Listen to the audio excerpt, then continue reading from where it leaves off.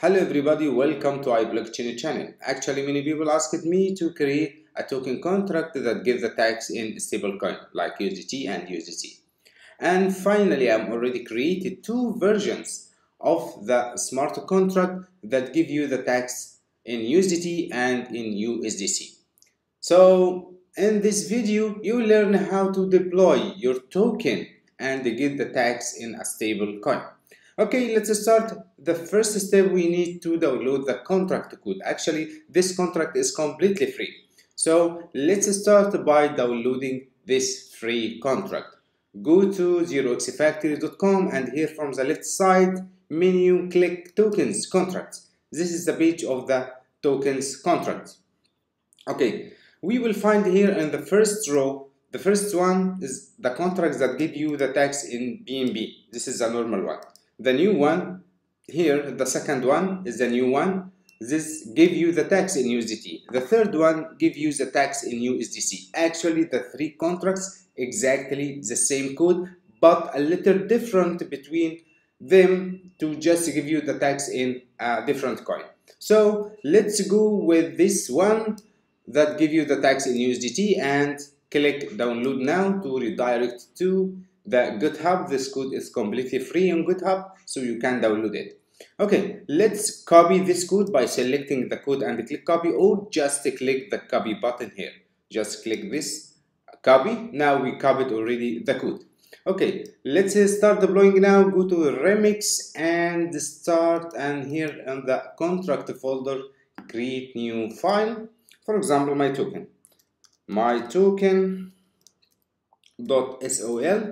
okay, and paste your code here. Okay, this is our code. Okay, let's now start edit some details before deploying. Here on the line, yes, here on the line 548, we need to edit some little details. Here, this is token here, the contract name. It is better to make the contract name same your token name. For example, my token name will be my token, okay? This is my token name. And scroll down a little bit to reach the line number 563. This one, T total. This number is the total supply of your token. The default number is 100 million. You can change it by increasing or decreasing.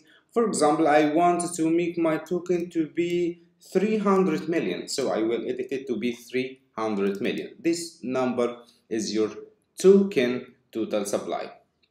And here the token name itself.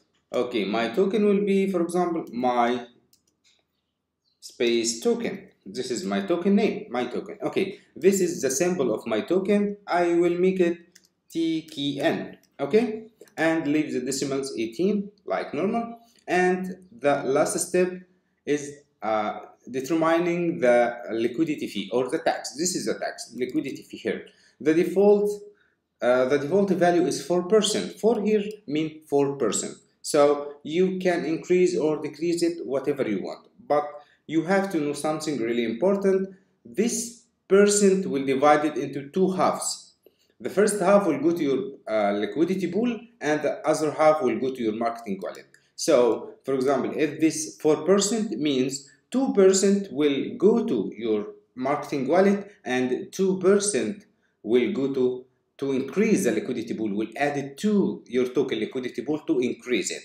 So you can change this value by increase it or decrease it, but I recommend it to not make your tax really high. So if you wanted to increase this, just increase it a little bit, not really high. Okay, only that. This is only what we need before deploying the contract, nothing else. Just edit this data, the contract name, make it your token name, of course, without the spaces, and here is your total supply, and here the token name, token symbol, and here the liquidity fee. This is the tax. Okay, nothing else. Okay, let's start compiling and deploying the contract. The first thing we need to compile. Click here, this icon, Solidity compiler, and I prefer always to make it enable optimization. It's better to make it like that, and click compile my token.sol. This will compile your contract. Okay, we already compiled it, and you will find here the check icon.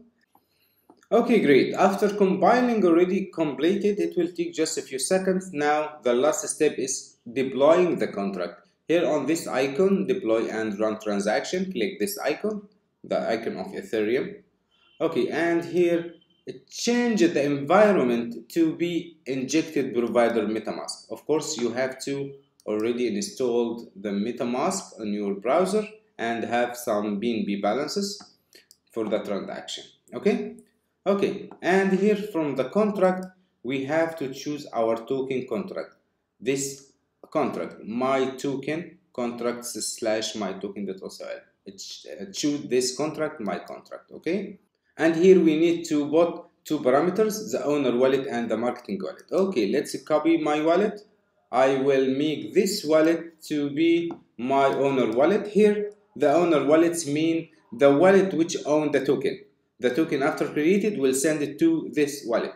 The second one is the marketing wallet. The marketing wallet is the wallet which receive the tax. So you can make it a different wallet or the same owner wallet, no problem, it will work. Okay, so in this example I will make it the same wallet and click transact and click confirm to confirm the transaction. Of course I will not continue confirming that because I don't want it to pay money for just a test token. Okay, so in your case you will click confirm. After that the remix will create your own token that give you the tax in USDT. I hope this video is useful for you, and click like if you like it and subscribe to get all our new videos. Thanks for watching and good luck for all.